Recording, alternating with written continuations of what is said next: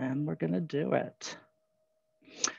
Okay, welcome everyone to a discussion of sexual hegemony, statecraft, sodomy, and capital in the rise of the modern world system.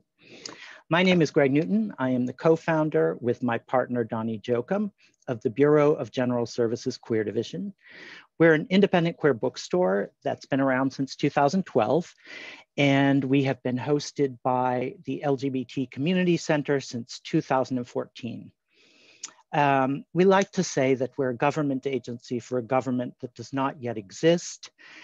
And right now we're a government in exile because we're not in our space. But we hope very much to be back in before the year is up. We're just waiting on the center to give us the word. So I'm super excited about tonight's event. I read the book a few months ago and it's very interesting. There's a lot to talk about. I wanted to briefly show you how you can purchase this book. We're pseudo-capitalists here at the Bureau because we do sell books, even if we're not making money. Let me share screen. There we go. Boom. And so if you go to bgsqd.com/store and you scroll down, you'll see a couple of collections of books, and then you'll get to our featured products. And these are books for upcoming events. And we've been making our books for upcoming events 25% off as an added incentive for you to make that purchase. So please check that out. Check out other books that are on there. Oh, I also want to draw your attention to the fact that we have a Reclaim Pride Coalition recommends. So we're working with Reclaim Pride Coalition, the organization that has organized the Queer Liberation March for the past 2 years. And we've been doing a couple of panel events with them on different topics. So on houselessness, on prison abolition, on, what's the other one I'm forgetting? Generations of activism. Our next one is going to be a week from tomorrow on radical Black love. And then the final one will be sometime in June, we're still working on the date, is going to be on sex work. So we hope you'll join us for those. And we're also talking with Reclaim Pride about continuing these panels throughout the year so that we don't just lead up to Pride, that we actually are engaging in these discussions all year round. So with that said, I'm going to introduce our speakers, panelists, guests, and we're going to get started. And I wanted to say, if you have any questions, you can put those in the chat function and I'll read those aloud to our guests towards the end. So yeah, please engage in the chat function. So Hannah Black is a writer and artist. She lives in Brooklyn. You've got some really short, to the point intros here. Kay Gabriel is a poet and essayist. She lives in Queens. Max Fox is the editor of Sexual Hegemony, and he lives in Philadelphia. So that's short, sweet, and let's get to it. Thank you so much, all of you, for joining us. I'm going to turn it over to you, and let's get going. Put your hands together, people, so that they can see us clapping. We appreciate them taking the time to do this.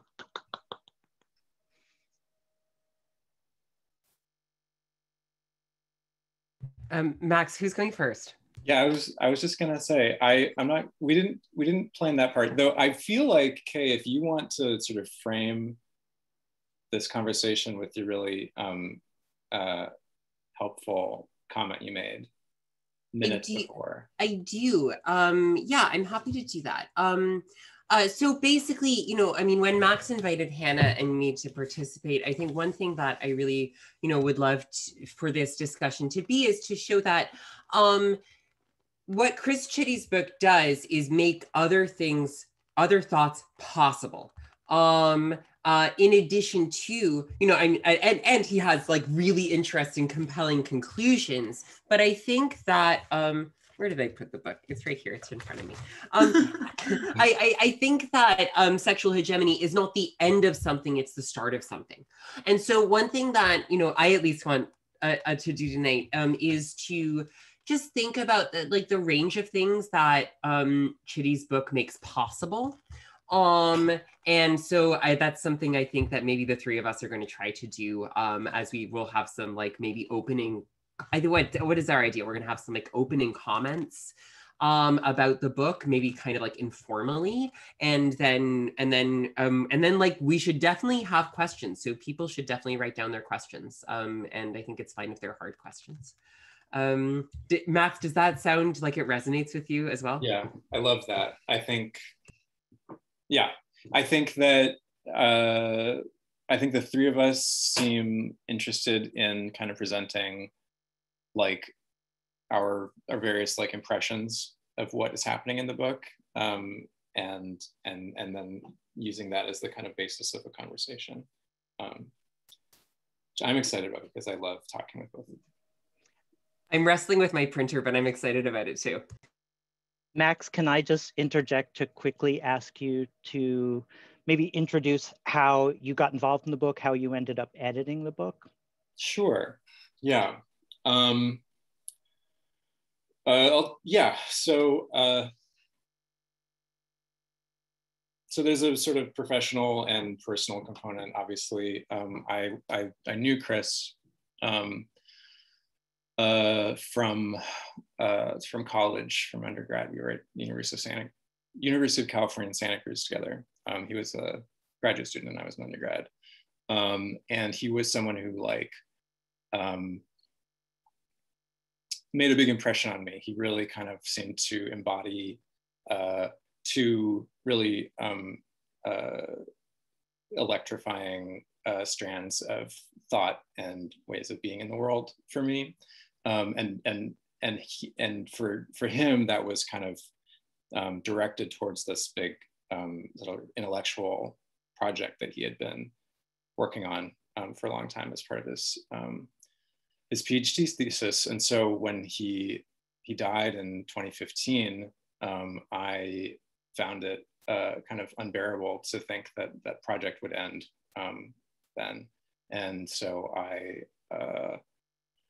sort of took on the responsibility of going through all of the drafts that I could get access to, and editing them and sort of sifting them into something that resembled a sort of coherent argument or narrative, and then sort of shepherding it through the academic press, like, you know, process, which was something that I didn't actually have a lot of sort of no experience with, not a lot of like visibility into beforehand, but I certainly learned about it along the way. And so that's my position. I have this kind of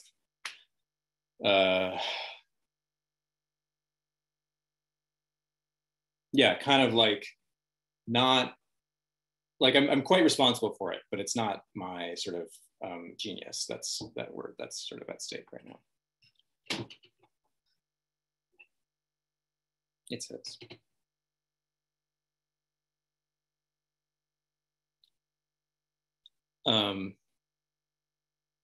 Should I maybe just go ahead and share my little thing? Is that? Yeah, I think that would be helpful, especially because I imagine that it'll provide a little bit more introductory context for people who haven't read the book. And, you know, people here, I feel very strongly that, you know, if you're here, you don't have to have read the book. Maybe Hannah and me should have read the book. Max, you definitely should have read the book. Everyone else can read it later. That's the question, though. What book did I read? I read so many of it, you know. So yeah, so I can kind of give a sort of segue into the conversation by saying, like, okay, so the title gives a pretty decent sense of what's inside. He is trying to do a pretty ambitious in terms of like historical span and also this sort of like theoretical object, like history of capitalism as a sort of you know, historical phenomenon through looking at this history of sodomy, basically, and how it relates to the sort of emergence and deployment of this particularly capitalist technology of the state. And that is, that's like the sort of very basic sort of outline of it. That's one of the things that sort of drew me to it at the beginning, when I was like, wow, I can't imagine what could be possible if you had an account of the history of capitalism that like said somehow that sexuality was like in this sort of central position. Homosexuality in particular is sort of his contention. And what I'm going to talk about a little bit in my little discussion, and for those super fans who might have been present at this talk that I gave a couple weeks ago at Penn, I'm sorry, but I'm going to basically repeat it, is how I've come to understand what he's doing like slightly differently. I mean, I think like in the sort of irrefutable sense that is what his object is. He's writing this sort of long history, kind of like parallel to Giovanni Arrighi's sort of analysis of capitalist development through these long cycles of accumulation. He's sort of reintegrating the Foucauldian story into a maybe more explicitly like a materialist account, you might say, of the capitalist development, to kind of enrich the sort of the history of sexuality story.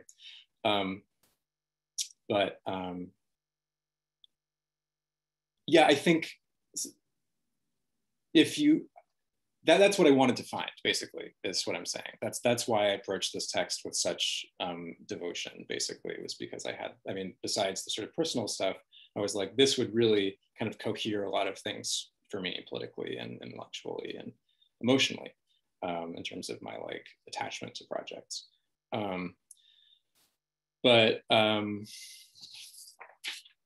Yeah, so I think at sort of the other end of the process of like putting it together, after sort of staring at all these drafts for 5 years or so, and trying to like make sure that I really, really understood what he was arguing, I think I have a slightly different understanding of what exactly his project was. And this may be a bit of a,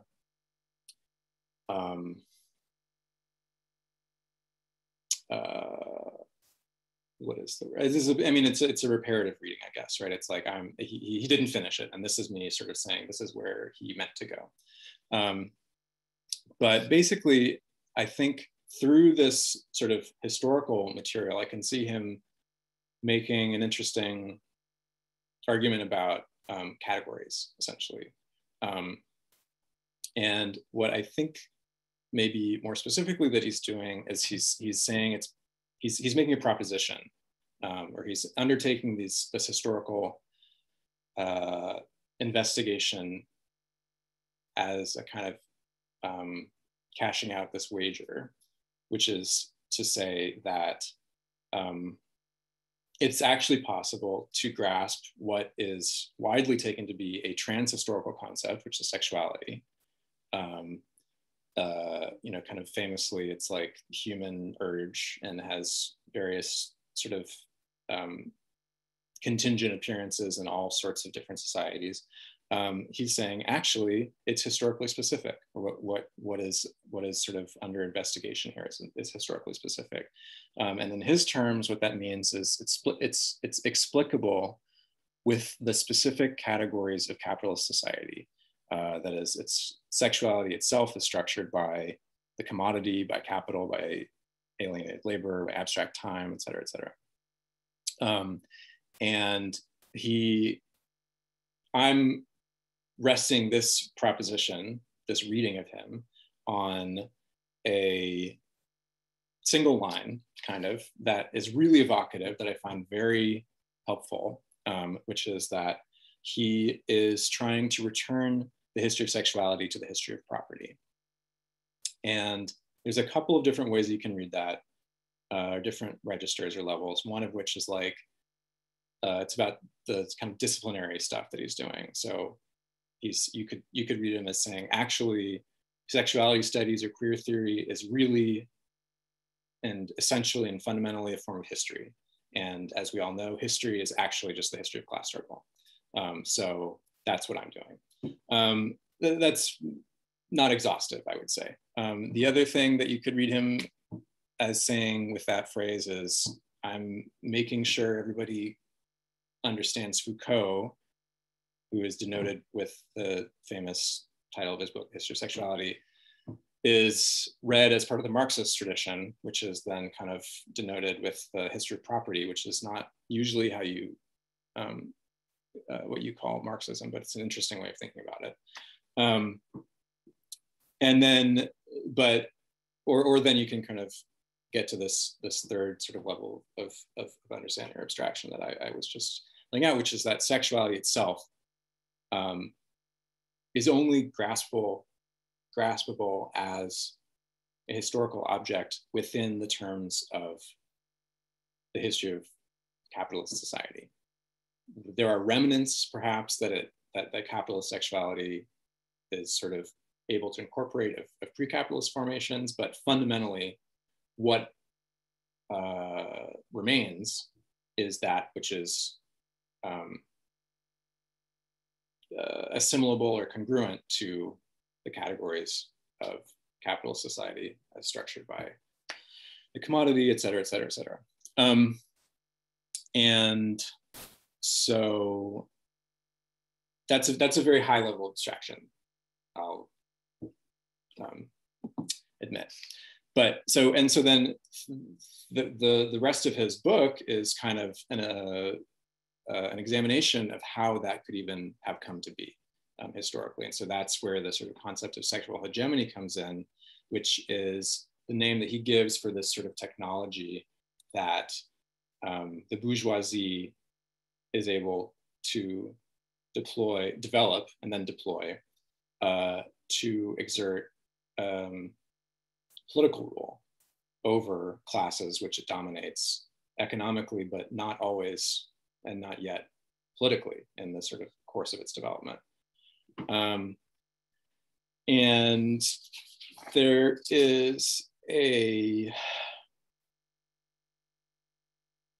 another line that is, I think, quite evocative or interesting that he may or may not substantiate as much as I would like, but I think it is really an interesting way forward, which is that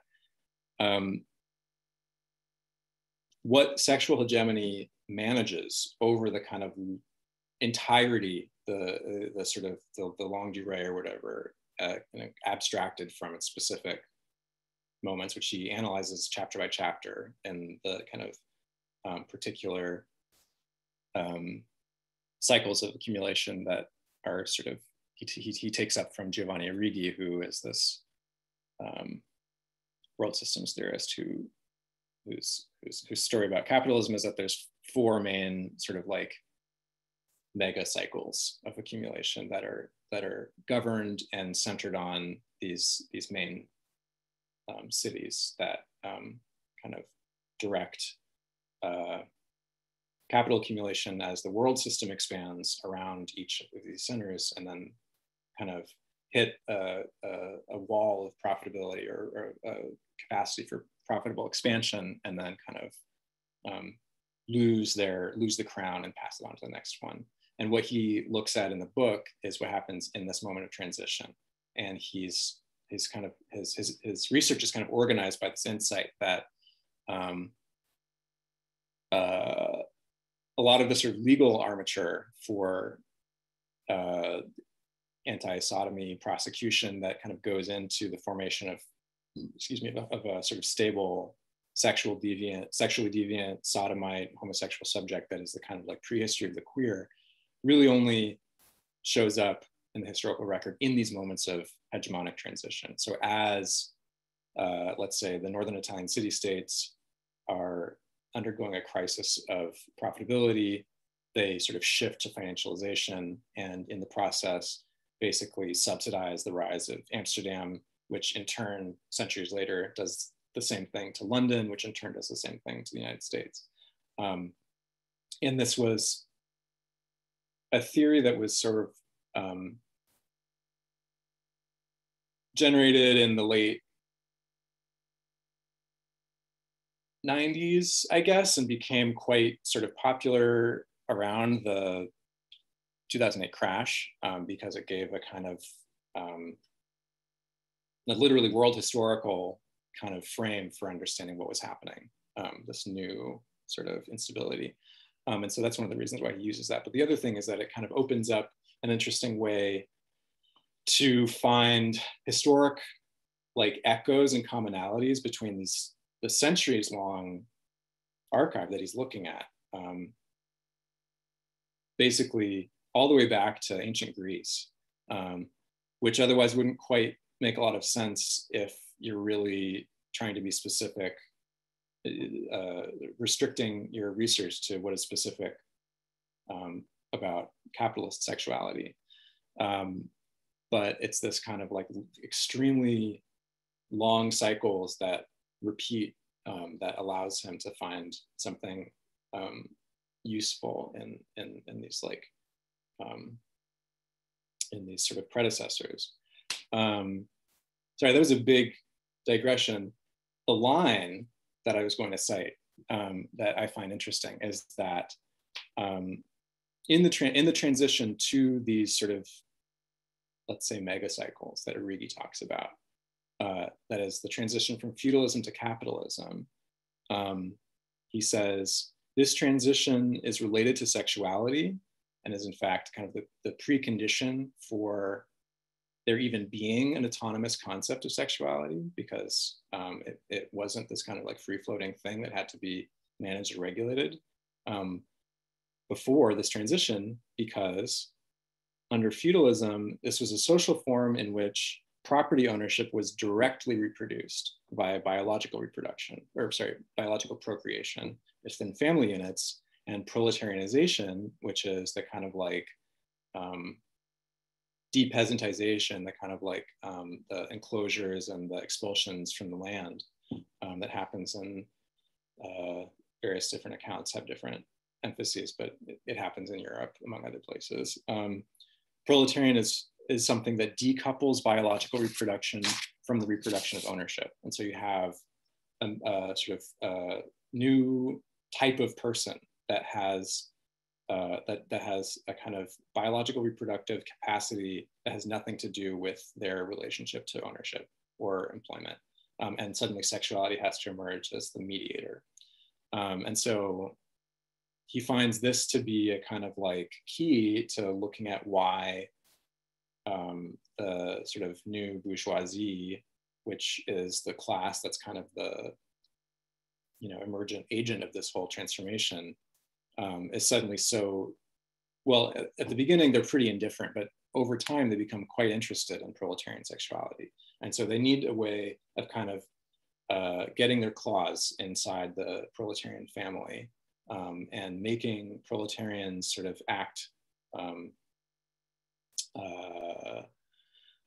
according to bourgeois norms when they are biologically procreating. And so that's sort of his like object of analysis. He looks at it through the figure of the male homosexuality almost exclusively, the male homosexual, excuse me. Obviously, you can't really understand that even if you really, really wanted to without any kind of other social characters showing up. So there are sort of sex workers who are women, there are sort of gender variant people, there are obviously there's like bourgeois people of all genders who show up, but it's mainly this story about proletarian men. And one of the big reasons why that's relevant for capital is because when you have a gender segregated workforce, you have to find some way of making sure that there aren't these sort of bonds of love or intimacy that are generated. And that's basically his kind of his sort of way into this. And I think that you know, like, that's the story that I pieced together after sitting with his drafts for a number of years. I committed a certain kind of I don't know, imaginative sin maybe by imposing a kind of like unity on his thinking when it was really actually, you know, the kind of record of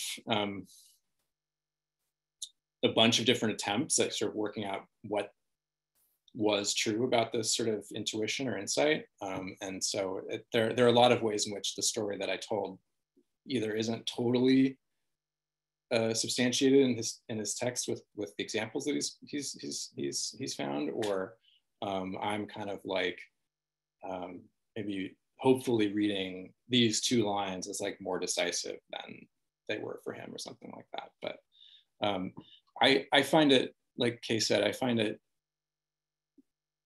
generative. I found it basically impossible to stop thinking about it. So it was not the end of something to begin with. Yeah, I think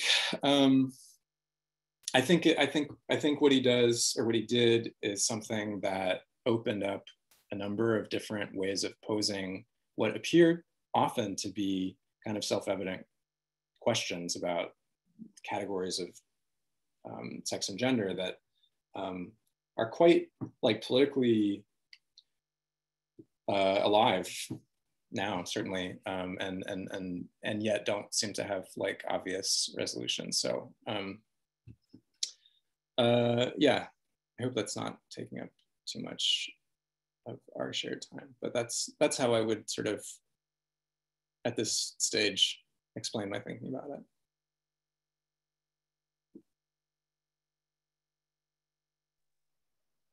I'm wondering if Christopher, I mean, he was teaching, yeah? Mm-hmm. Was he teaching, how much was he presenting these ideas and getting into public discussions? Was he speaking at conferences about the, yeah, presenting these papers? Yeah, some of the sort of passages from that are in these chapters, like he delivered it at historical materialism, let's say, and some of the other ones. So there's other papers that are sort of standalone that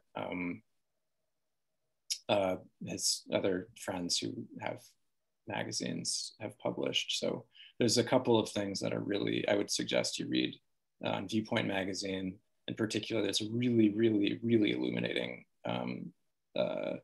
reading of Foucault and a translation of this lecture that Foucault gave that he did, that Chris translated. And there's another one on Blind Field magazine called The Antinomies of Sexual Discourse. Yeah,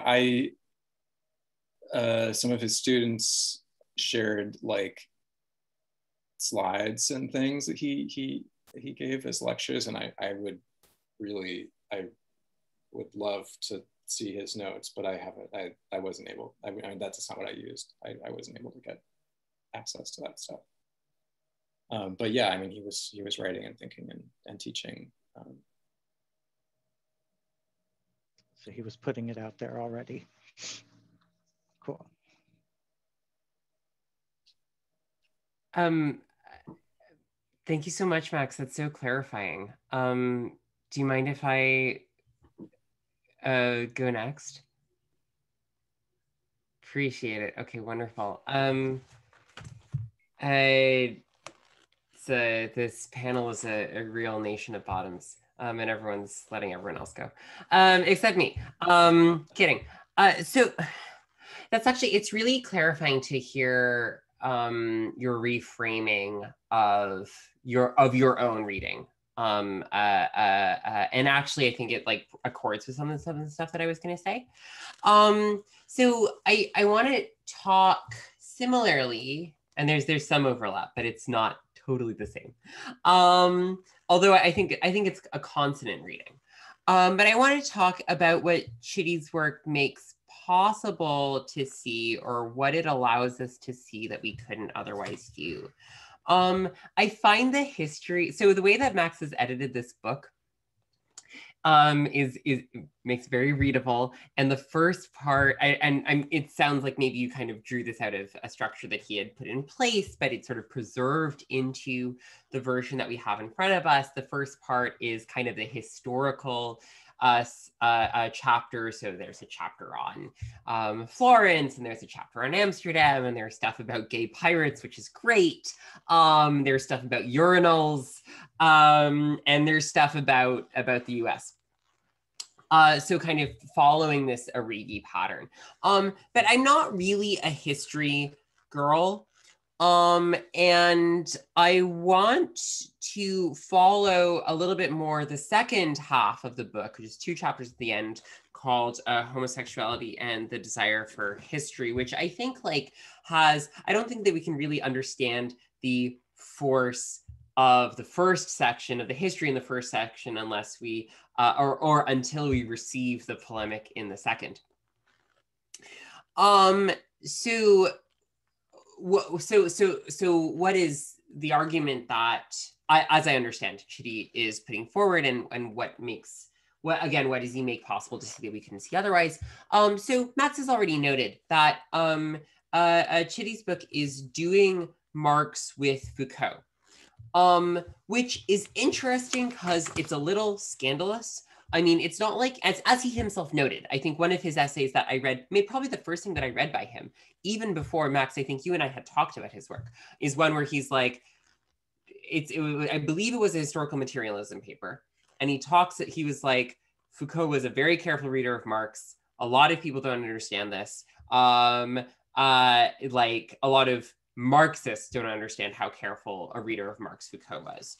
And so one of the things that he does is it turns an antagonism that we think we understand into a series of questions that we have not yet successfully answered. Namely, what does the history of sexuality have to do with the history of property, which is to say the history of class struggle? So one of the things that this does is it restores Foucault forgive me, but it's true, to dialectical thought, right? To being able to do history dialectically and to being able to do the history of sexuality dialectically. And that seems actually very important because Marxists have not exclusively, but typically been kind of ham-fisted about this thing. Like, not everyone. Kevin Floyd, the late Kevin Floyd, also has a pretty phenomenal book called The Reification of Desire that I highly recommend. But, he's kind of an outlier. And a lot of Marxists, this is historically true about the 20th century. A lot of communists in the 20th century were like historically pretty bad about like understanding the relationship between like, say, we could say like sexual liberation and social liberation. Okay, do those things necessarily go together? Well, no, but maybe they do. And we're also kind of historically ham-fisted about like, if we accept, which I think is one of the claims in Chitty's book, that that homosexuality is a category of bourgeois society. It is unthinkable, not same-sex desire, not same-sex sex, but like homosexuality as an identity category is a feature of bourgeois society. It develops out of proletarianization. This is one of the things that he establishes. He's not the only person to do this. John D'Amelio also does it, but he actually follows the history through it like much kind of further and deeper than John D'Amelio. And he's able to like kind of go back to the proletarianization of peasant populations together with maritime workers in Europe, and to say that these forms of contact, that's a Chip Delaney word there, between classes made it possible for certain practices and acts and behaviors and cultural signifiers to solidify into something that is perceptible as an identity. Right. So this is like, So this is important, right? Because he's also not saying, you know, he makes it possible to really, I mean, again, not the only person to do this, but he does it really exhaustively and on a larger scale than someone like John D'Amelio in his essay Capitalism and Gay Identity. Chitty is working with centuries longer material. And so that's like already really appreciable, right? And it makes it possible to understand that homosexuality is a category of bourgeois society, which is not to say that homosexuality is bourgeois, right? Like, and there have been kind of bad moments. You know, we can think of the Venceremos brigades in the US, which sort of infamously were like, well, you can't go to Cuba with us if you're gay, because that you know, being gay is bourgeois decadence, right? So people have kind of made this mistake in the past. So this is a long way of saying that Chitty, I think, is asking a Foucaultian question: how do practices and behaviors and acts and cultural signifiers congeal into an identity? But he's not approaching it with a Foucaultian response, or with a Foucault. He basically thinks that Foucault gets this wrong. He kind of lumps Foucault in with what he calls nominalism, which is to say, and he has a great line about this.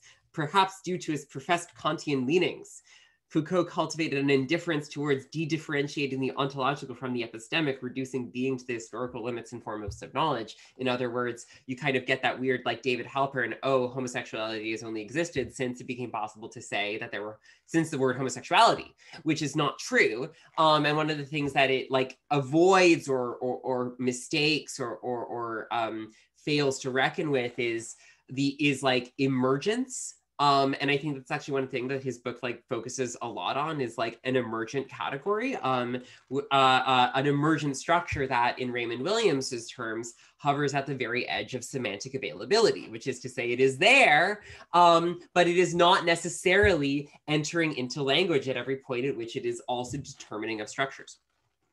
Okay, so this is interesting, right? What are some of the reasons why this is interesting? We're not just nerds who are, because, you know, basically like Chitty talks about like, we are, but we're not just nerds who are asking this question academically. I mean, one of the things that Chitty is really strong on is he's like, oh, everyone who's asking this question, whether they are looking for an all-time historical basis for their identity, I'm an essentialist, I am going to look to ancient Greece, I'm picking out this thing, this is my gay identity, boom, right? Or they're nominalists, they're like David Halpern, and they're saying homosexuality was invented in 1867, right?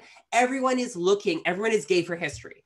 Everyone is looking at history and attempting to write homosexuality as a narrative about history. Okay, so that's interesting. Why is that interesting? It tells us something about how, you know, we come to know ourselves through telling narratives in this particular way. That's not a bad thing. Chitty is not a post-structuralist. He doesn't think that like narratives are bad. They are ways of making sense of complicated situations. For instance, the very complicated situation that Chitty himself was writing into, I assume sort of up to the moment when he died and then when he died, which is what he calls an interregnum. That is a Gramscian term. Basically, it refers to a historical period of transition between one dominant structure and another, but also it's a kind of epistemic term. It's like there's a pattern happening. It's really hard to recognize this pattern. So what's the interregnum that he's writing into? Well, you know, and I think this comes back to the kind of the second. The first question is like, how did all of these things become homosexuality, right? How did that become thinkable? How did that become such a determining category of the formation of political blocks, of statecraft, of state power, of class power on both sides? Like, how did this thing happen? And then there's the second question, which is like, why does it matter? So we have some answers about why it happened, but then there's this question about like, why does it matter? Well, and so to start to answer this question, we can look at this interregnum, right? Which is this period where it seems like, you know, we're kind of, and again, this was a moment of like political awakening for me when I was in my like late teens and early 20s at the start of the past decade, when, you know, it's like, we're at this moment when it feels like we are rounding a historical corner on sexual liberation, but at the same time, everything, all these other structures of people's lives are falling into progressively deeper into crisis, right? And so you have this, what Chitty calls the de-differentiation of vertical class structures, but not because of like equality and justice for all, but rather because of like deepening income inequality, for instance, right? Because of all of the effects of the surround life that we refer to as like conveniently as neoliberalism, rollback of the welfare state, a tax on labor, in this country, mass incarceration, things like this, right? All of these things are happening at the same time.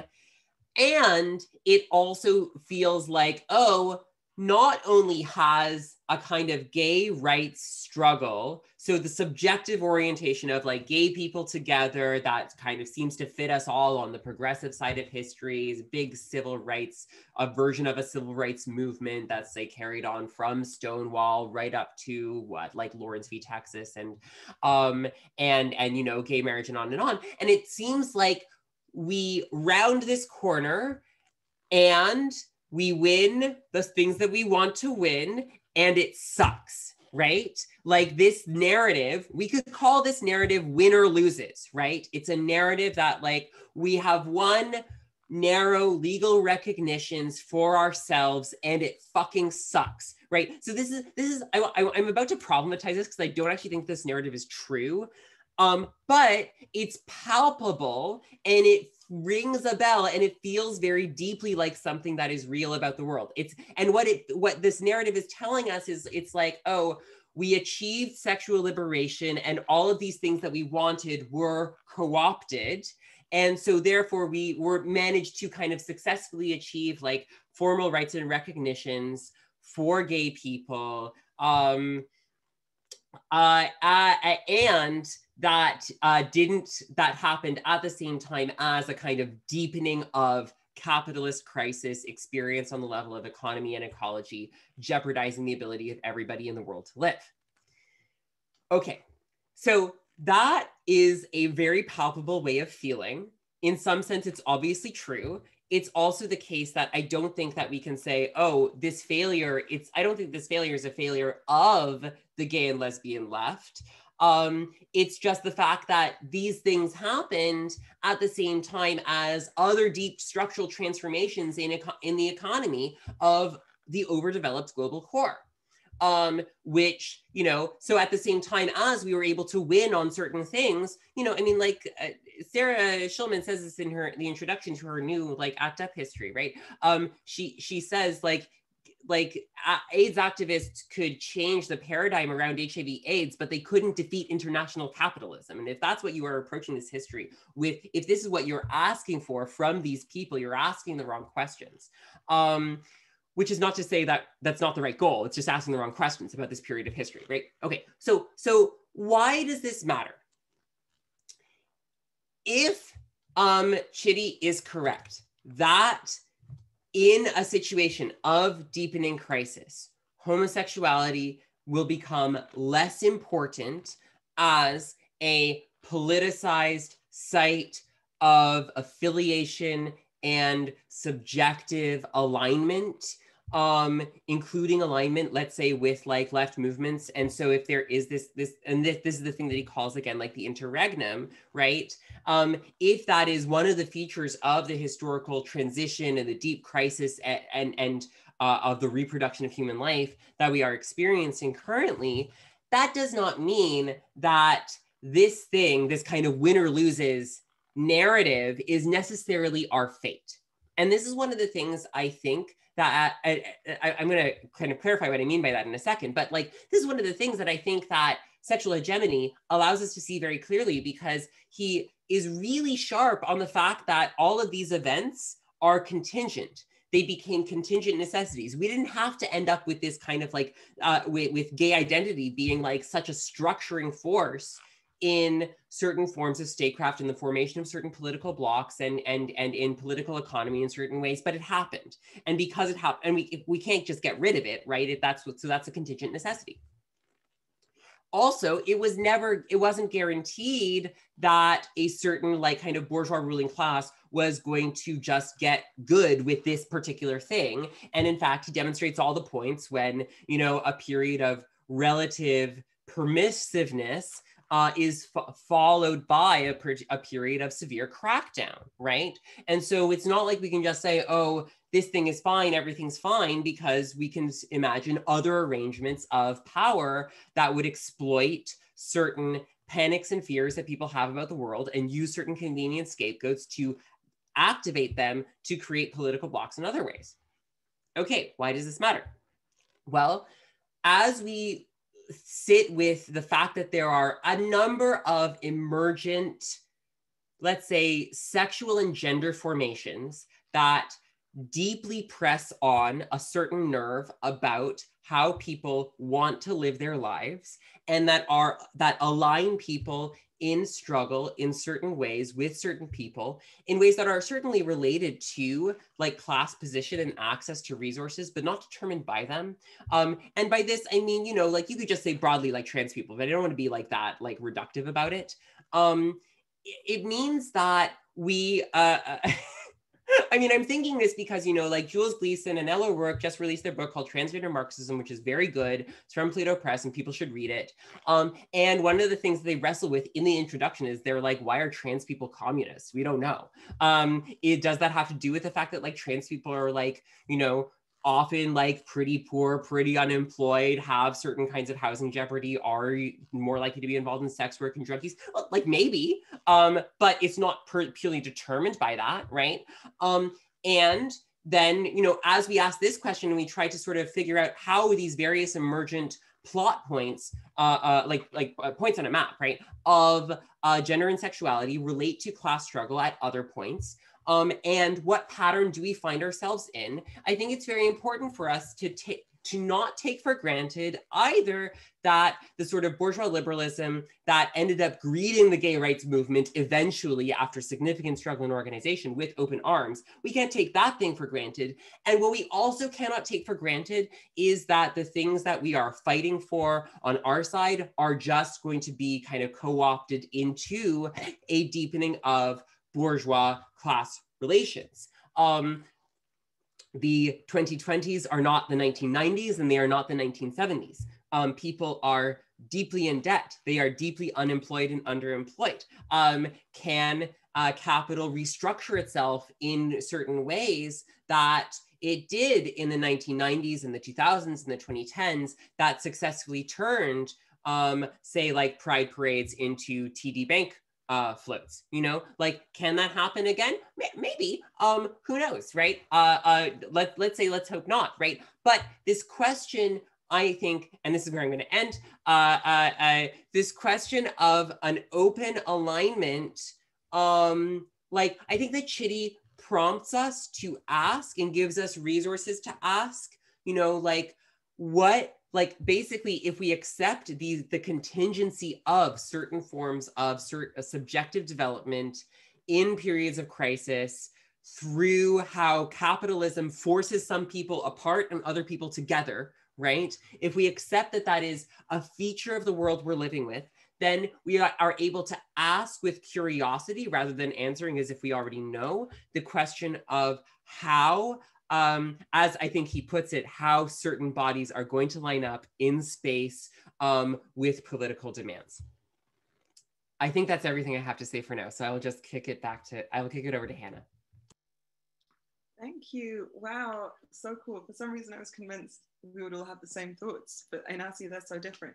I was thinking, as I read, I was thinking of this beautiful story that Max told me a long time ago about Chris Chitty. And it was a story of when he was a kid and he was sent to be kind of, what do you call it, like straight re-educated at a Christian fundamentalist camp of some kind. And they would read from the Bible to try and prove that it was bad to be gay or whatever. And he then went and learned, Chris Chitty as a kid went and learned ancient Greek because he was like, I don't believe that it says that in the Bible.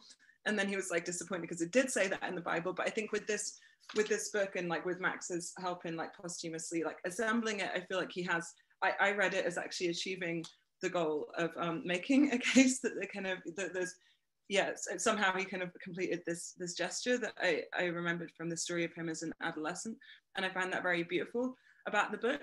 I thought it successfully, I felt that what the book does is it takes something, there's always a pitfall with this kind of narrativization of sexuality where you kind of accidentally naturalize heterosexuality kind of, so it's as if you're giving an account of why there are like deviations from an imaginary norm. I think this book really scrupulously, I felt kind of avoided that, and actually does successfully present what we would refer to as like homosexuality or being gay or like whatever, or like men having sex with men as like just a kind of a completely standard variation of human activity that is somewhat trans-historical or is historically continuous, or is kind of not something that would be unusual to find in any period of human history, because obviously, I mean, and obviously the reason for that is all that evolution would have to give us to kind of ensure reproduction is the desire to have sex. I mean, there's no, you'd have to like, you kind of basically have to believe in God to think that there's some extraneous kind of categories put on top of that or whatever. Anyway, so I feel like that's a really convincing argument. And what it then does is it kind of does something similar to maybe how you could think of theses of racialization. So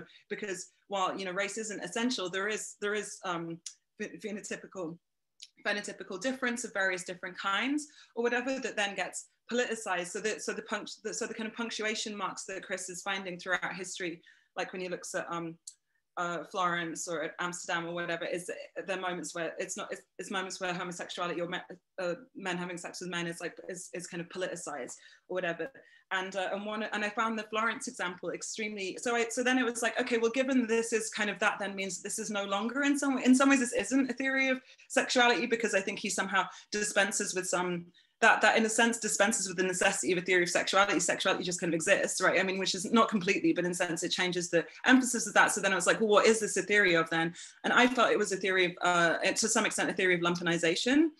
And I was really, because it's like, and I was thinking of, and I actually was really helped by watching the book launch where Max was in conversation with Chris Nealon and Toby Hazlitt, and they ended up talking somewhat, the topic of kind of surpluses in the sense of both value, you know, in the sense that the production of value, it necessitates the creation of various surpluses, and so there's kind of the surplus value, and then there's also surplus like reserve army of like surplus populations of different kinds that are kind of thrown off by capital.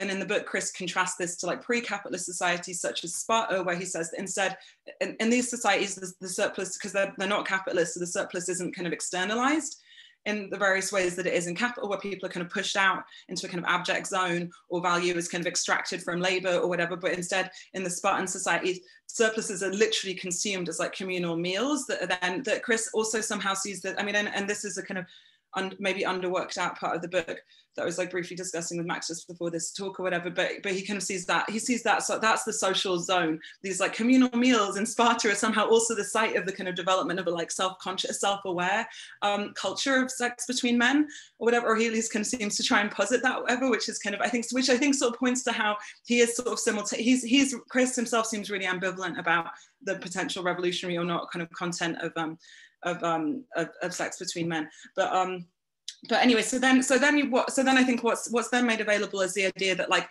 in the sense that so then one of the really fascinating examples in the book is like the situation in Florence in, is it the 15th century? And there's this kind of office of the night, and basically what it does is it actually ended up reminding me, and this is a little bit stretching it, but reminded me of the discussion in Jackie Wang's book, Carceral Capitalism, and Toby Hazlitt also mentions it in the essay that Max mentioned on the rights, but the kind of extreme extraction practices that were happening in Ferguson in the lead up to the uprisings around Michael Brown's murder by police or whatever. There was extremely intensive extraction happening in Ferguson, and there's and this is fresh in my mind because I've just read Toby's essay, but there was examples like a single traffic stop, the cop would manage to extract like 20 different kind of fines from the same person or whatever, and they almost had a competition of who could do that. And what's happening in Florence, so just to read from I wonder if I can find the right part. So the population of Florence had forced the state to adopt what seems like a surprisingly modern rationality. The city monetized sodomy, So basically like people could report, there were like anonymous boxes where you could do like tip-offs of like these guys are fucking, and then they would get fined, and that could also be something that would kind of mediate various like disputes between people of different kinds, disputes between men having sex with each other, or kind of like different kinds of social disputes. I mean, every time you have like an anonymous comments box, you can just imagine the kind of shit people are getting up to. So anyway, so they've monetized sodomy. Considering the magnitude of such revenues, Florentine merchants' previous persecution of sodomy represented more of a tax or rent collected from its population than a rabid moral campaign of repression and punishment, as was now advocated from the pulpit. Epitomizing that infamous Florentine irony, the tax on sodomites went to provide for the upkeep of a large convent of reformed prostitutes. So the sort of potentially like a problematic or kind of, so there's a sort of like, kind of social problematizing of sex between men that has various functions, and I think Chris suggests various ways, various sort of origins for that. But it's also interesting that the money then flows back into kind of sort of more properly socially reproductive instruments, such as like kind of rehabilitating women, like I don't know, perhaps so they can become like functional like bearers of children. I don't know what the intention was overall there. I mean, Chris also thinks that the sort of office of the night and the ways that it would kind of, you know, with the anonymous questions box and so on, would also kind of stir up drama, was also a way to kind of break potential kind of cross-class different, or just kind of potential forms of solidarity, because I think one of the, so because if you think about lumpenness, it's also somehow, so anyway, so then I was off on a whole thing about lumpenness, because I think this is one of the big questions of our era, is how to unify that which, you know, the kind of the already politically inscribed into, you know, how to unify the kind of the correctly political with the, with this kind of like, more kind of inchoate kind of you know, like harder to mobilize kind of field of people, which is, and I think that's something that, you know, obviously is famously like an issue in Marx himself, and like and where, you know, often in Marx will be there's often kind of like these moments of heterogeneity that are kind of signal lumpenness kind of. So in Marx, when you get like these big lists of like, you know, it's like organ grinders, prostitutes, you know, like whatever, faggot-y type people. I actually think it's also not the case that, sorry, just also wanted to say something just back to my prior point about the way Chris situates gayness or homosexuality or men having sex with men in history. I think he does kind of also in the Florence example that are kind of portraits of people who sound pretty identifiably like gay people. I mean, I think it's also kind of, I actually think I've sort of recently become fond of the idea there's just always been gay people, because that's just something people tend to notice kind of in the same, people sort of notice that as a variation, and those things tend to then be socially, difference can then be socially inscribed or whatever. So I thought that was super interesting about the use of fines and how that relates to lumpenness, because I think that's, and this is obviously getting more into the kind of Marxist like structural kind of stuff, but it's like there's this like outside of the wage, there's like proper people behaving properly within the wage, and I think and then there's this externality to the wage, which is where people are a little hectic and they're doing weird things and it's hard to get them to do stuff and so on, and often this becomes really literalized. You know, for example, when you get like Occupy, I know Chris Chitty himself was very involved with like I think Occupy Oakland, right? So obviously these are always sites where you get this like direct encounter between like the political, you know, the nice young people who you know, including sometimes myself, whatever, who are like, I'm a student and I love Marx or whatever, and then suddenly it's like, I'm a houseless person who has like mental health issues, and we're going to try and now like have this space together or whatever. And I think that these kind of sites, so I think actually, to me, I mean, I should probably stop talking now so we can all talk towards each other. I had a bit more to say on this, but I've kind of a little bit like drifted away. But I think to me, this seemed like the book seemed like a really interesting opportunity to kind of rethink the various ways that the kind of attempts, you know, that because in a way there's something similar. I was thinking how there's a thing that's almost like a mirror of primitive accumulation, like primitive accumulation or original accumulation in Marx. And is this idea that there's the capital, and it's been updated by various people like Rosa Luxemburg to think of, so they now think of it as a more continuous process or whatever.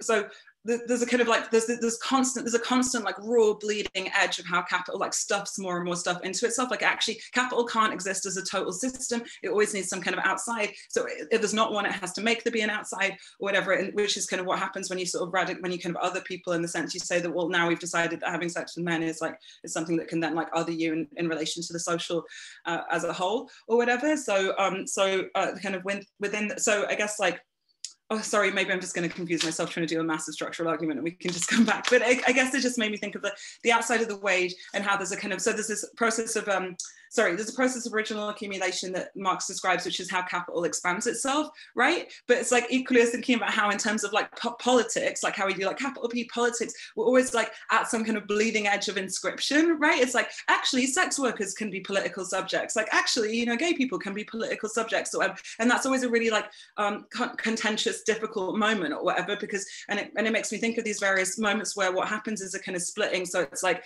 you know, like Joy James's critique of Angela Davis, how Davis splits herself off from the more sort of like the more lumpen end of the movement. It happens in terms of the defund stuff, where a lot of the defund stuff has had to, for various political reasons that make sense and are strategically coherent, but has had to articulate itself as sort of against the mess, against crime in some way. It's had to kind of like sever its link with the kind of lumpen population and kind of declare itself also against crime, but by different methods or whatever. So I think this, you know, these are, I'm not coming down on, I mean, I'm, you know, whatever, it's not for me to say which side, to kind of pick a side or whatever, but I think I found this book kind of helpful and kind of to kind of insist on a kind of sympathy with the lumpen, or a kind of that you have to read history through the lumpen and to kind of read it outside of the wage and outside of labor as the only category of social struggle or whatever, and actually to just explode that to the point you no longer really have to make claims for why these different aspects of identity might become politically activated, because there is no primacy of labor, if you see what I mean. Sorry, I probably went a bit like whatever at the end, but that was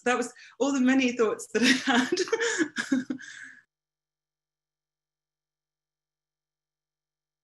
But I wanted Kay to respond, because actually Kay said something amazing the other day about the state is the organization of surpluses, like you said, like that is, and I was thinking about how that's in both redistributive and repressive functions, but actually the redistributive and the repressive are always together, right? They're always together. There's not, the state has over here a redistributive function and over here a repressive function, but they always, in the sense, you know, prisons are also kind of, in weird ways, they're a kind of like welfare and like social work is carceral, and these things constantly cross over each other. But yeah. Great. Yeah, no, that's super helpful. I mean, another time we should talk about the defund stuff, because I don't agree with your reading there. I don't think that defund is casting aside crime or the lumpen. I think that it actually is like an attempt to address what are the situations that have pushed people into like deep dispossession, where the things that they do to try to take hold of their lives become castigated as crime and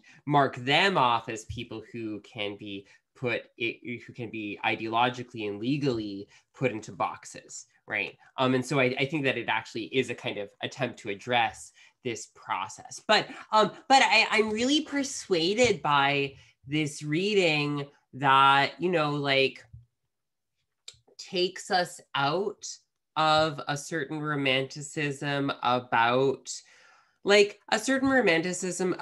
could even just say like trade, you know, like our certain romanticism about like who the category is. Like one of the things that Chris Chitty talks about really beautifully and really well in his book is the like the cross-class contact of same-sex desire and sexual practices. Have I frozen, by the way? Are people, I can't tell. Okay, great, sorry. My internet frequently hiccups and I can't tell if people are listening to me attentively or they're just like, I'm just staring at blank images. Okay, great, thank you. So that's, thank you, Hannah, I love you too. It loves you back. But okay, so, you know, like one of the things that he talks about is like this kind of like cross-class contact, you know, sort of between bourgeois and working class people, men, basically. He's really not that interested in women. I'm not saying that he's like, you know, writing women out of his history, but he is focused on this one thing, and that's okay. You know, like, and we can move back from a certain romanticism about like, I don't know, you know, like, I mean, a kind of like Hart Crane style romanticism about like factory worker, like people who are actually employed, the category of people who are contingently employed, into thinking about people who have to sell labor power and how the fact of having to sell labor power, whether or not you are able to sell labor power, and being forced into various kinds of urban poverty, provides the spaces that produce spaces that produce or that like facilitate like gay sex, basically, or same-sex sex, but you know, like just for the sake of ease, let's just say gay sex, right? And I mean, I think here about like City of Night, John Rechy's novel City of Night, which, you know, is so interesting in large part because it's like a pre-Stonewall novel about gay sex. So it has like, I think one of the things that we don't talk about enough when we talk about City of Night is that it has this like totally different paradigm of consciousness. From someone who then also wrote a bunch of novels after Stonewall, right? And after a kind of gay liberation moment, but he's writing at this period where like you get like, you know, he's talking like the kind of the whole tragedy of the first half of City of Night is like, he's in love with his bro, who's also like a hooker, and they're just bros in bro love, but they're like in love and they can't like do anything about it because like sex is something that you do with like gay sex is something that you do for the guy who hires you. So I think that that's interesting. And it's like an interesting moment in this kind of like, in a period that is actually like quite, oh my gosh, hi Chris, nice to see you. So, but you know, like this period that's like quite proximate to our own, but actually substantially different. And that I think that speaks to the kind of lumpenization that Hannah's talking about. Max, do you have things to add here? Yeah, I mean, there's so much there. I don't know if this is gonna throw the conversation off or if it's gonna be productive, but I think that, yeah, I think one of the really generative or admirable or appealing things about this is like, yeah, he's like really not interested in or opposed to like indulging these kind of romantic notions, even though he has these like beautiful histories of like, you know, gay or queer proletarian revolt as kind of maybe not like the secret motor of history, but like always there at every sort of cycle of accumulation's end, and therefore is a part of the inflection or whatever. But he's not saying like in the same, yeah, I think Hannah, your point is totally right, that like he's so not making an argument that like gays are proles and therefore they like are the subject to be liberated because they have this kind of like moral appeal that we all share in or whatever. And one of the interesting ways that is present is that you know, that's become more apparent to me in the past couple of months even, is that sodomy is not sex between men per se, it's sex between men and boys, right? And that's something that like is very like correctly and widely abhorrent in the present, but like is basically the subject of his investigation. And so what he's looking at is this kind of like you're saying, like a pretty foreign order of intelligibility to ours. Examples. There's that really heart-rending example where there's a 18-year-old and a 20-year-old who are caught having sex and then like brutally executed. That's somewhere, I think. In Amsterdam. There's not, and he actually has an account of why. I think he's saying that it's the sodomy that becomes visible to the state often is across a kind of differential, you know, because it can't be managed within its own sphere or whatever.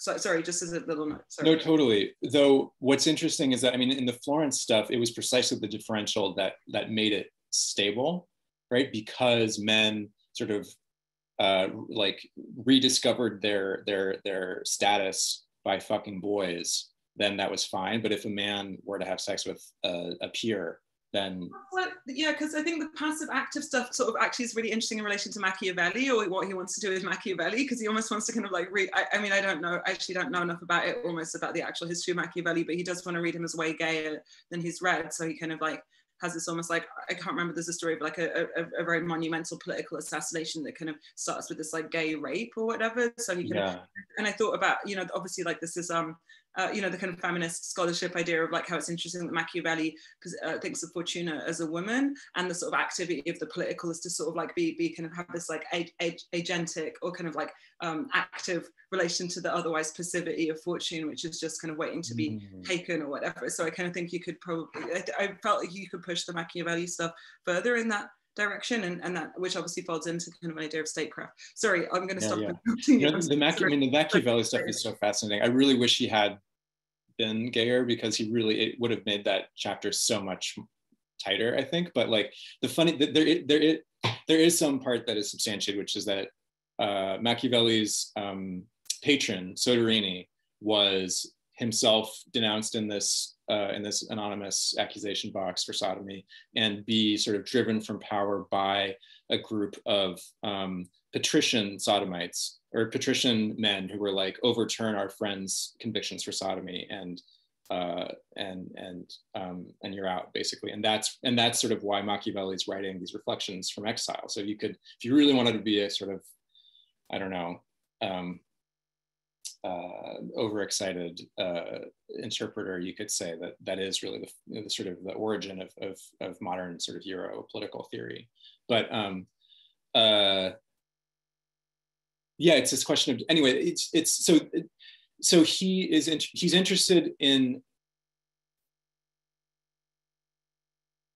like, okay, you were saying like this question of like how do you, like, why are we gay for history? Like, how do you find it even like appealing, let alone thinkable, to sort of take on these like prior forms to legitimate who you are and what you like in the present? Like, where does that come from?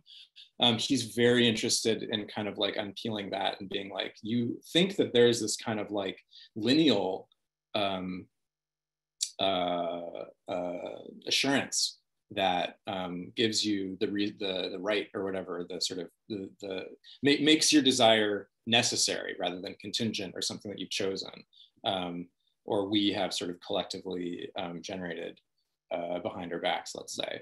But in fact, it is this kind of imaginative process that has everything to do with sort of misreading these quite heterogeneous periods, where actually, like, and it's so, I mean, yeah, anyway, it's well, so yes, and he also, and this is why, you know, Chris's work is not just kind of doing a Foucauldian thing. It's why it's like a kind of like doing Marx with Foucault, right? Because he actually is able to go like, okay, well, you know, like all of these people at these different points, like love to go back to like, look at Plato's Symposium and go like, look, men having sex with. I actually want to nudge against that kind of like men and boys thing, because the kind of form of like ancient Greek, like same-sex desire is like quite specifically like, it's like men who are in the prime of life, and like people who I guess we would now call teenagers, right? Like, you're actually it is kind of important to be like, you know, to look at different like constructions of things like maturity, that licensed like different forms of contact between people. So it is kind of, just to not like, just to be sort of like, but in any case, you know, like people at different points, like looking at this example and going like, okay, Plato talked about this in the Symposium, this justifies the thing that I'm doing. Okay, fine. So that's an imaginative relationship. But the other thing that I think like he's able to establish is like, okay, but there is this much longer this other historical process, which is this process of proletarianization, men being employed in maritime trades, certain circuits of capital that like bring materials to various centers of production, that bring people into places, that group cities together in certain ways, such that, you know, like maybe you have an alley where it's possible for two people to do stuff that they can't do in a boarding house where they share rooms with like 12 other people, whatever, right? Like, and so this, you know, like, so this is the actual kind of like longue durée historical process, which links all of these things together, even though, you know, like, and actually puts them into one, in a sense, makes them in some sense historically unified, even if people don't conceptualize themselves this way. And even though, like, say, you know, the category of homosexuality does not, in the 15th century Florence, was not yet available to describe or to understand what was actually happening, right? So there is this kind of like, or heterosexuality. Yes, precisely. Thank you, Hannah. And I really like that part of your remarks. It's very important. So I think that that is important to remark, that there is this kind of like objective development, but also it was not ever, and again, like this contingency thing, it was never guaranteed that this objective development would congeal into or solidify into sexuality as a form of identity that could be mobilized in certain ways and by certain people in certain classes. So the kind of the different forms, one of the things that he's tracing is like sexual hegemony, but the kind of, you know, the ruling classes of different centers of capital have been very flexible about how they've used sexual hegemony to their advantage. And sometimes they have not been able to be flexible enough, you know, like this is one of the, they haven't been able to like assert control. Shit's just like gotten out of hand on them, and that has produced other effects. Like that's, I think, a kind of interesting consequence. But I think what I was maybe this isn't different from what you were saying in some ways, or they can both coexist. But I think it's something rather than sort of when does I guess I thought that what this offered was what I thought was a kind of somewhat, or just another kind of interesting emphasis, which would be how do people become available as like the object of or subject of policing, kind of like how do people, so which is the problem of the lumpen, right? Because in the exterior of the wage, people are doing all sorts of shit, and some of it's kind of fun, you know, like as even when the circumstances suck or whatever, like so that's so often what the operation of the police is to do. It's that the police have a kind of anti-pleasure, anti-public pleasure position, like overall. That's not specific to sodomy, that they don't like, you know, if you want to like drink in the street with your friends and like maybe like have a fun argument and like yell a bit and then like lie down. I don't know, if you're just like some houseless people who hang out in Manhattan or whatever, that's probably also not, that also makes you a kind of object of policing or whatever. So I guess I just thought of the kind of problem as, yeah, as well as the kind of the construction of political movements around a different kind of sexual expression or whatever. There's also the ways that they're sort of, I mean, obviously they both completely coexist or whatever, but there's a way that the state uses it as a way to kind of make someone available to be policed, and in that sense it has a kind of at least analogous, not only analogous function to race, because there's several points in the book where you see the race and the kind of problematization of like, yeah, racialization and the kind of lumpenization processes that I think Chris is describing in relation to sexuality happen kind of simultaneously and are kind of folded into each other or whatever. So I thought, yeah, that I guess, but I mean, sorry, maybe I'm repeating myself, but I just thought that's a slightly different emphasis in some ways from sort of social movements per se, even though those are obviously also part of it, because that's because in some senses policing kind of, those are co-constitutive or whatever through policing. Can I share something that is like, yeah, this is a story about a lost chapter that I couldn't find. So, you know, this may just be a useless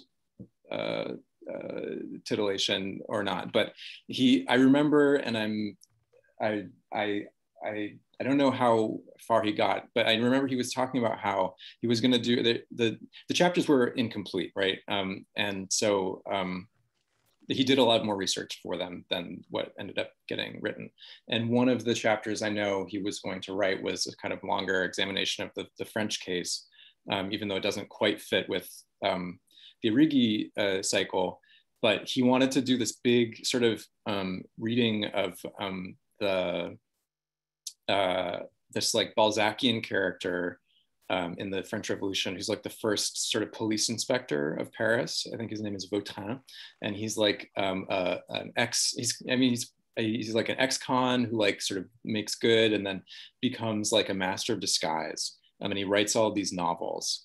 And his story is that, and this is kind of, I mean, this is a little bit present in the Arcades project, but his story is that one of the origins of modern sort of sexual forms or sexual identities or whatever is precisely this sort of like this you know, early modern like policing fantasy that you can like read criminality off of faces, and the bourgeois sort of like love of like going into the crowd and seeing different types of people, and they would like publish these books with like different types of faces that represented the different types of people, which is exactly the sort of thing about like how do you sort of like how does the undifferentiated crowd, which is actually a kind of historically new feature of these sort of proletarianized cities, how does that become differentiated and politically legible? And he is saying, or he was trying to find a sort of substance to this idea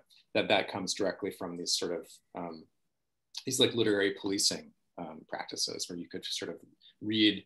I mean, obviously, it's like it's there in the sort of the Lombroso like criminology stuff. You could, yeah, it's present in the kind of like colonial like, you know, the ethnographies of different peoples that they encounter as they sort of these same sort of state forms discover the world, but or discover themselves in the world or whatever. But yeah, I think Hannah, I think your point about sort of how do you this individuating like function of policing as a kind of like substance of politics from the sort of kind of individuating, but also like both massifying and individuating, you know, kind of it massifies because instead of just like here's a bunch of people who like look this way or like have, oh, you know, whatever, it kind of massifies it and it individuates. And when I say it's like, I think it's just more literal, like it kind of police tend to disperse because obviously like the capital, you know, the capitalist sphere, the kind of cohesion of the lumpen or whatever it has to be. So one of the functions of categorization or like difference is to kind of like break up or to kind of, or but even to like, but not even as difference, even to kind of create these categories that can then be policed or whatever is one of the ways that the police can constitute themselves, and also that people who are victimized by the police kind of constitute themselves as like as a kind of entity or whatever. I think, as Chris says pretty explicitly at some point, with reference to like archaic political theory or whatever. And it also just to go back to this idea of the lumpen in Marx, it's like in Marx, like the heterogeneity or the kind of like manyness or the kind of decomposition almost, the kind of multitudinousness of the city is the kind of part of there's part of what the lumpen is. Like lumpen people are a kind of mixed bag, or whatever. Lumpenness is a kind of mixed bag. And Chris says something really interesting about he doesn't like the term normativity. He prefers the idea of the status of the normal. And I thought that was really helpful, because in a way normativity does imply some mysterious kind of regulative function that is somehow producing, somehow is, I don't know what it's doing. It's maybe like bringing us into line in some way. But I thought instead you could think, the idea that what the state, one of the things the state does, it kind of assigns either the condition of normality or the condition of heterogeneity to people. So you somehow, even if you're just like, you know, like, you know, like in the Walking While Trans, you know, people referring to, I don't remember the name of the actual name of the bill, but the like Walking While Trans bill, where it's somehow just your presence as a trans person, even if you're not heterogeneous in relation to your environment, you might be the only trans person in the street, whatever, it somehow already kind of renders you as a kind of object of suspicion, whatever. So people kind of carry the essence of a kind of heterogeneity like within them. I mean, maybe it's not. Then I was like, oh no, I'm just reinventing queer theory for no reason or whatever, but I thought at least it's more Marxist this time. Can I leap in here with a couple of thoughts? So one is that I hear you, Hannah, on lumpenization, but I think it's important not to press on that too hard, because like I think that like the category of employment and sort of like, you know, unemployment, if you're chaotically poor, that's usually the thing that kind of like consigns you to this like category of like lumpen or whatever. But the category of employment is an empirical category, right? And it's not, and so, you know, like people can wear what Rosemary Hennessy calls, and I think this is one of the things you're referring to, the second skin of, you know, like the thing that makes you a target of abjection. And Hennessy documents this like really rigorously in the Maquiladoras on the US-Mexico border among people who are employed in factories, among like gay men and trans women and cis women who are employed in factories and who are variously marked out for certain kinds of police violence. So I think it's just important, like, while I'm hearing you, I think it's more helpful almost to talk about like, just to think also about like, just like, you know, the proletariat, like as a class, like to a certain extent, this and that's like segmented in various ways. But this does have to do with like policing, not just a portion of that class, but like the class overall, in order to marshal surplus labor into. In order to discipline surplus labor in certain ways, in order to pull people back into employment and push them out of employment. So, I mean, I just think that this is like a little bit broader. And the other thing is, I wonder if we can maybe take questions, because people have lots of things, things to say in the chat. So we are running late, but we can go over a little. Nothing's going to happen to us. So yes, we do have a question. I have a question that's maybe annoyingly niche, and if so, please ignore. Alongside Sexual Hegemony, I've recently been reading a bunch of position papers from the Toronto Marxist Institute's gay courses in the 70s. And a lot of them are trying to build up an approach to thinking through the histories of sexuality and of capital through the lens of Engels in Origin of the Family. So like heterosexuality plays an ideological function in naturalizing a gender division of reproductive labor, the state's repression of homosexuality would be stronger at times when this gender division was more important for the contemporary strategies of capital accumulation, which is different from Chitty's engagement with Origi. How would you say Chitty's approach differs from what seemed like a promising angle for earlier generations of gay Marxists? Who wants to tackle that?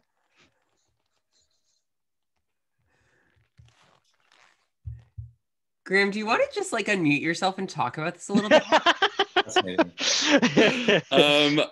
Yeah, I don't know. I mean, it feels like, so I've been reading all these old position papers from the 70s, from somebody's basement, and like it's really interesting because like I've been thinking about them a lot while reading the book, and I thought about them again when Kay was talking about how, you know, one of the things that's sort of like really exciting with this book is, you know, relating the history of sexuality to the history of property and of class struggle, right? And like, it's been really interesting to see these sort of traces of early generations of gay Marxists, all of whom were involved in various like Trotskyist, Maoist, anti-revisionist, like orthodox, like whatever communist parties, but coming together to talk about being gay. And like, what's cool, well, one of the things that's cool in reading this stuff is that, you know, there was a sense that, you know, Marxism has not theorized sexuality very well, or how it relates to gender, right? Marxism has not done that very well. And so maybe something that we can bring to the table as gay Marxist militants is trying to figure out ways of bridging these, right? And maybe contributing to the development of that theory. And then that didn't really happen, right? I mean, there are people who picked it up since, like John D'Amelio, who you mentioned, but you know, it's certainly been pretty marginal to the overall like academic literature on this stuff. But so it's really interesting that, you know, it seems like they're sort of trying to hone in on a similar problem to some of what Chitty is trying to hone in on, but going at it from very different perspectives, right? I mean, one of them probably is that I imagine Foucault hadn't been translated yet, or, you know, these weren't all academics, so maybe they just weren't reading what was available.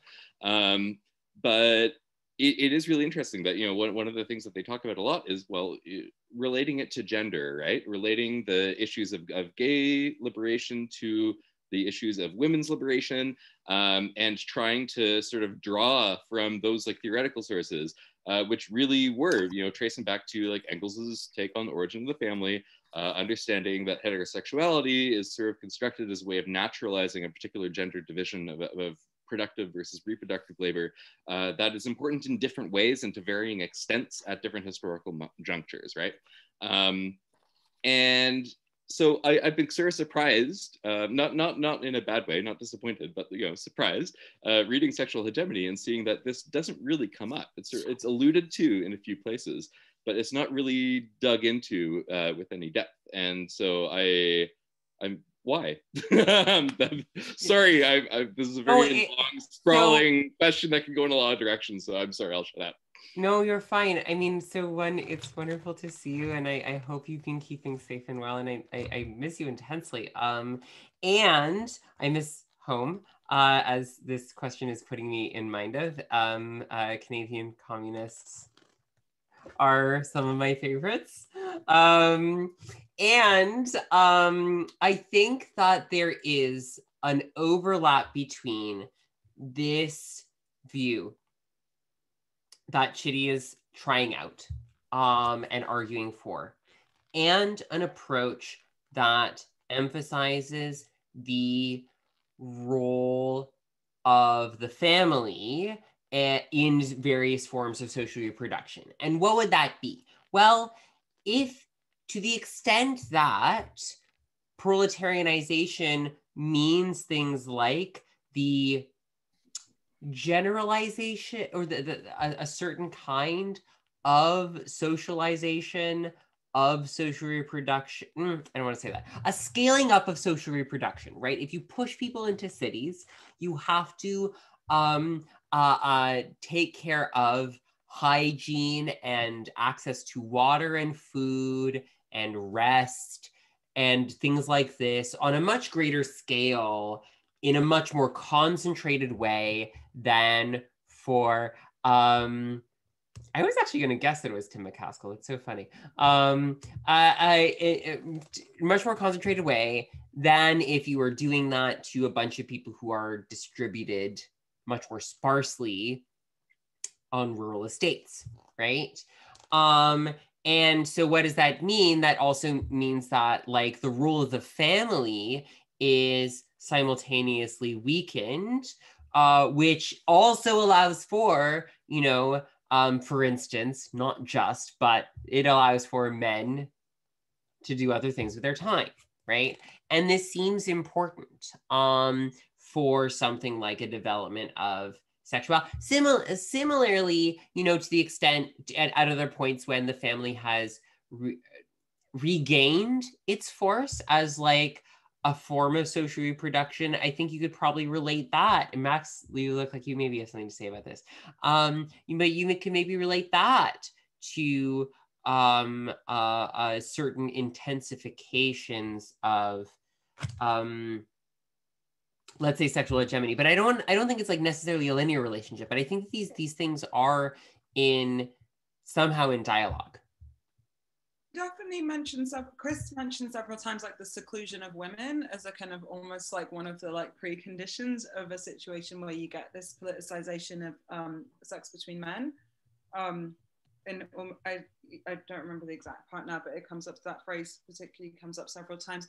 I know he's been in dialogue with like Maya Gonzalez and like endnotes people, and it did make me think a lot of like the logic of gender, and or I felt that would be consonant with a lot of the ways he's trying to argue things. So and the argument that endnotes make in that is to do with how the wage is instituted as a kind of predominant, even in an imaginary sense as well as in a literal sense of accumulation, like as a kind of predominant social form.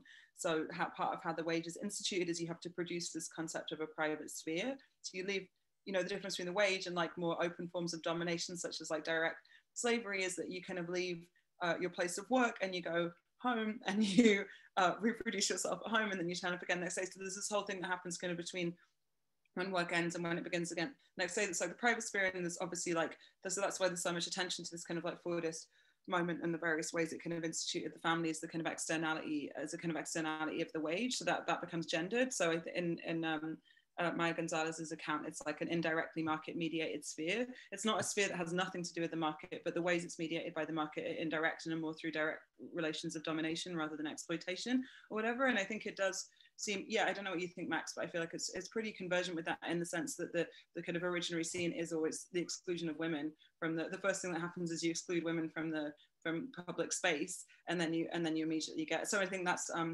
Chris Nealon ended the talk at the book launch with this idea about that the book kind of posits a kind of sexuality of circumstance, which I found appealing as a chaos bisexual, but I guess that is sort of part of what, you know, so there's, as well as the whole spectrum of possible sexual attitudes, and it includes people who we'd recognize as gay and people we'd recognize as straight and so on. But I think there's also the idea that, like, because of the changes in the constitution of public and private, make changes in people's sexual behavior and so on as well.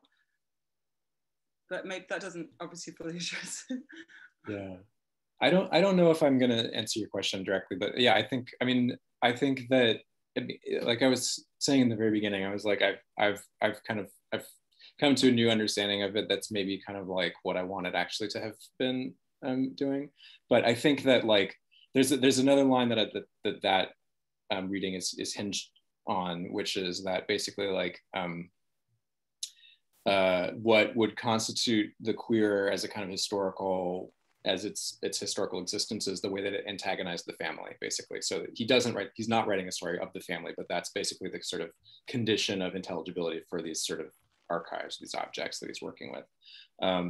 And the other thing is that, the kind of like Kay was saying, and this is there in the Engels, in the origin, or less in the origin of the family and more in the sort of condition of the working class, but it's like the proletarians don't have family life, right? They're living in sexual anarchy in ways that sort of terrify the bourgeoisie. And there's these, those chapters on the working day, maybe in Capital, where they have like the reformers who take the safaris or whatever, and they're like, oh my gosh, they're living like children and parents are sleeping in the same bed, and all sorts of mysterious sexual encounters are taking place. And that's obviously also, or not obviously, that's the anxiety that motivates Malthusianism also, right? Like, you want to have these workhouses that are sex segregated, because otherwise all these proletarians are going to start breeding, but then you have to make sure they're not having sex with each other anyway. And so that invents, or that sort of generates the homosexual worry. But sort of more, so he is kind of working with that. But the other thing is that I don't think he ever quite lands on a way of, he's not making like a functionalist argument necessarily, in the way that you would maybe need to say, like, for capital accumulation to thrive or whatever, we need gendered social reproduction or whatever, and therefore we have heterosexuality to assure that. And that may just be because he's looking at moments of breakdown in sort of cycles of accumulation. And if he had been looking at the what does Ariki call it, the wonderful moments, rather than the signs of autumn or the financialization, then he would have a different story, and maybe have a different sort of theory of what these things are. The role of the family in different historical moments changes. So there's moments when the family form is actually encouraging guys to have sex with each other, and then there's moments where I think it seems to really shift around, like what, and I guess it kind of maybe solidifies, and obviously as we come closer to the present day, the account of the family comes closer to maybe one of the ways we would think about it. I think he does end up with the point that you made, Graham, about I think the idea that a kind of decreasing like public-private distinction with kind of more informal or like precarious or like chaotic forms of labor, that itself somehow means that, is what's kind of deteriorate. And then Chris Nealon also says this in the introduction or whatever, that's going to like basically, I think his prediction is that will completely decompose the very category of like gay or whatever. And actually it's funny because Chris Nealon in the introduction is like, it's going to decompose the category of gay and lesbian, which is weird because I don't think Chris Chitty is in any, he explicitly, like via Adrian Rich, says he's not talking about lesbians at all, because once women have been kind of, the point is like women are secluded into this like public, this private sphere. So kind of, whatever they do is whatever. And I was curious about that because he, and I was thinking, because I've just been reading this book on the history of the factory, and there's this part about the Lowell mill girls or whatever. I can't remember what it was, Massachusetts or something. And I was like, was there no lesbian scandals or whatever? And I couldn't find any. I mean, I was just Googling, so maybe there is stuff. I was like, no one's like, oh my God, they're fisting in the boarding houses or whatever. That's not. So I think it's sort of pretty convincingly that somehow the structure of like lesbophobia or whatever is just quite different, because it has been included into a private sphere that's kind of anarchic or whatever, or at least Aristotle. He goes back to Aristotle making this argument that like the problem with women is almost because they're confined into this like inner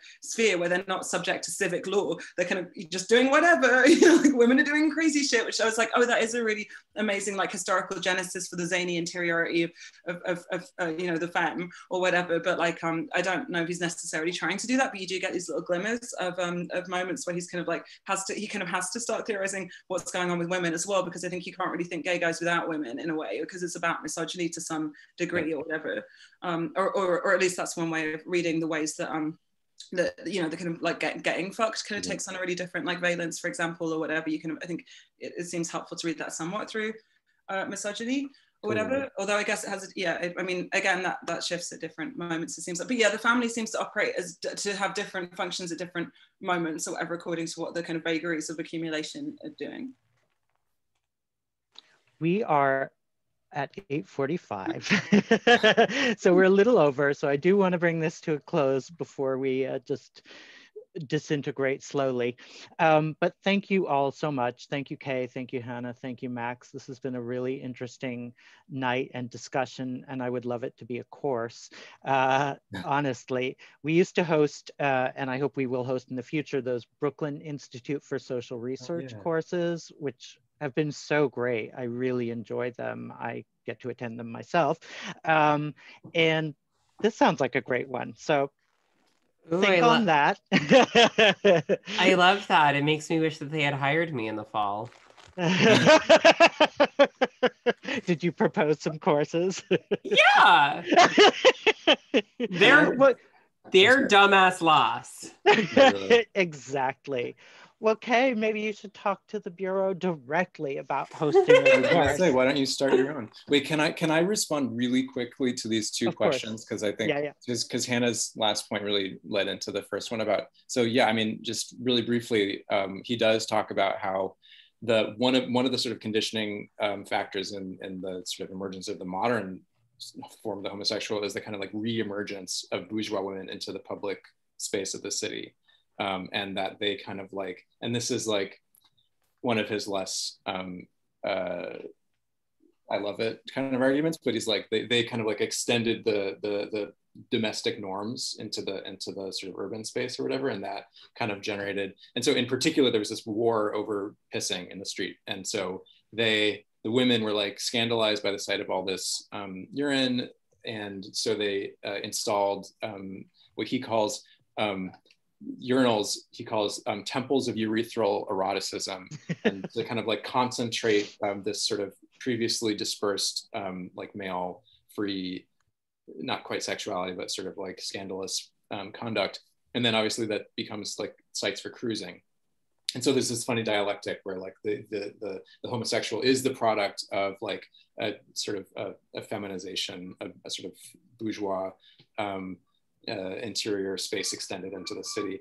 And then to Dominic's question, I don't have a good answer, because what's fascinating about this book is he doesn't talk about desire, like at all. It's basically, it's like sort of like the circumstance thing is like as extensive as he goes. It's just like people want to have sex with each other when they're around, or they're like, you know, they are not around each other, and so they're like weird to each other. But like it's so not about like how that happens in that register. It's really funny. So sorry. Not at all. Thank you. So again, I do want to thank all of you for joining us. Thank you to everyone who donated and to folks who bought the book. You can still do that. Hopefully tonight inspired you to read the book. And I also want to get reading notes from all three of you about book recommendations, because you're smart and you're interesting, and these are great discussions to have, and often ones that are not had in queer spaces, unfortunately. Class gets very short shrift, especially in this country. So thank you so much. And I think that's it. I'm going to post this, the recording of this event, on our YouTube channel, and you can check it out there or share it with others who wanted to see it. So thank you, everybody. Have a lovely night. Thank you, Max. Thank you, Hannah. Thank you, Kay. Good night. Good night, everybody. See you soon.